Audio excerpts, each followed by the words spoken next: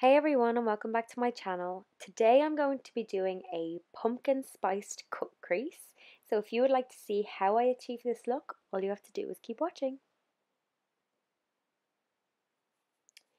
I usually like to start by just prepping my skin and giving it a really good clean. I got this moisturizer from Salon Services online and I actually find it really good. It's totally affordable as well, so they're definitely worth looking up. For those of you that follow me on Snapchat, you know that I love rose water. So I usually use it as a toner, but right now I'm just using it to get rid of any excess oils on my face. It's kind of really good for all skin types, so that's worth noting. Now I'm just taking a Rimmel concealer and I'm giving my eyes a really good base before I move forward with my cut crease.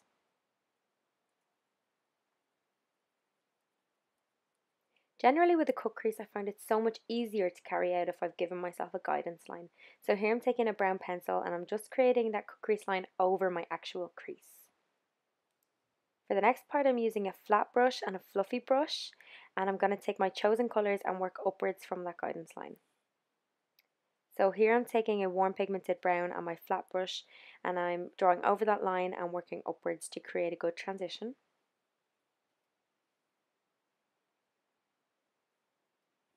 Now I am taking my fluffy brush and a pigmented orange and I'm working upwards as well and just blending that out and making sure that there's no kind of blotches or anything like that in between the two shades.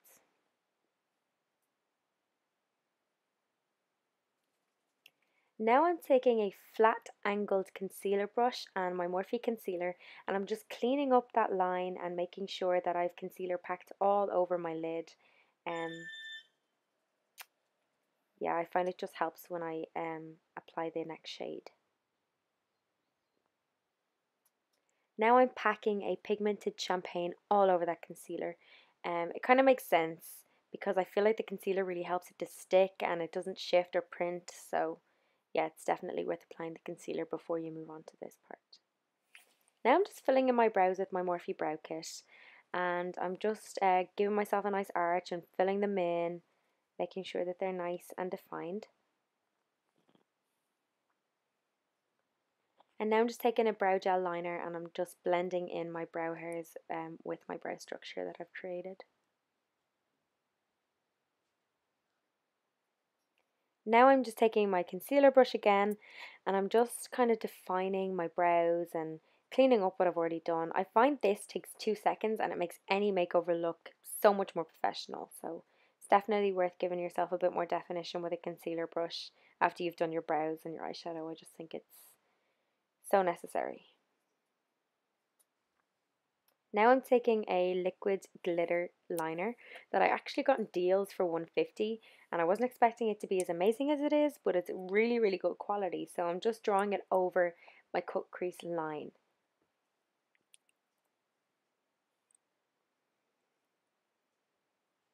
And this is where I'm at.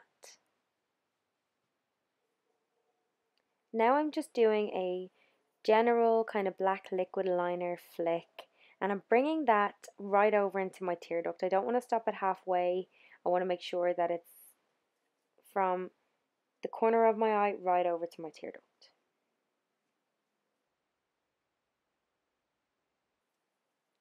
Now I'm just taking my mascara and I'm coating my lashes before I apply my falsies. I generally get my falsies off AliExpress and I just want to tell you guys how affordable and amazing these lashes are. So these are the ones here and the ones I have on are the ones that have an emphasis on the corner lashes. I just think they're really good quality. They totally suit this look. Now I'm just taking my primer and rubbing it into all of my problem areas. And while I'm waiting for that to dry, I'm just taking a wipe and I'm going to clear up the eyeshadow that may have fallen down towards my temple or onto my cheekbone. This foundation I actually bought when I was not supposed to be shopping, but it's probably one of my best buys. It's mattifying, which is great, and it is a bit dark for me, but I was going on holidays and I didn't want it to be too light for me, so yeah, but it blends really well, so I don't need to worry about it really. Now I'm taking my Morphe contour kit And I'm going to put my light shade on the bits that I want to emphasize and my dark shade on the bits that I want to hollow. I do think that contour is a really personal thing, so how I do my contour might not be how you want to do yours. In a minute you're going to see me put brown all over my chin, and that's just me trying to get rid of it. So, you know, it is personal. There's going to be parts of people's faces, you know, that they're going to want to emphasize and hide a little bit more than I would, or the next person. So this is just how I do mine. If you guys would like a step-by-step guide on how I do my contour, just comment below and I'll make sure to look into it.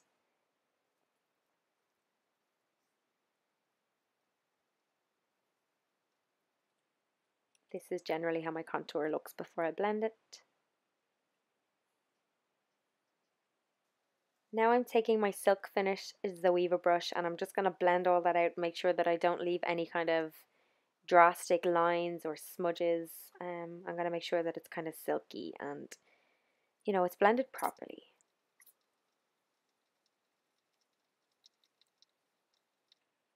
Now I'm taking a translucent powder by Ben Nye and I'm just setting my contour. The last thing I need is for me to like lean on my face and, you know, grow a chin or lose a cheek. So now I'm taking an orange shade from my Morphe blush kit and I'm just going to work it from the apple of my cheek right up on top of my cheek contour. I'm going to blend it really well. I don't want it to be too bright. I just want it to warm my face a little. Now I'm just going to take a nude liner and lip stick and I'm just going to blend them in. Now I'm taking my highlighter. I actually got this in pennies for $5.50. It's probably one of my best buys. And I'm just going to put that on all the bits that I want to emphasize a little bit extra than the bits that I've already emphasized. So my cheekbones, tip of my nose, the brow arch, and my cupid's bow. So the only thing that I did off camera was put a little bit of brown shadow underneath my eye, and I also put banana powder underneath my cheek contour just to emphasize it. But yeah, this generally is my finished look, so thank you for watching, and if you enjoyed, please don't forget to subscribe and like this video, and I will see you guys next time. Bye!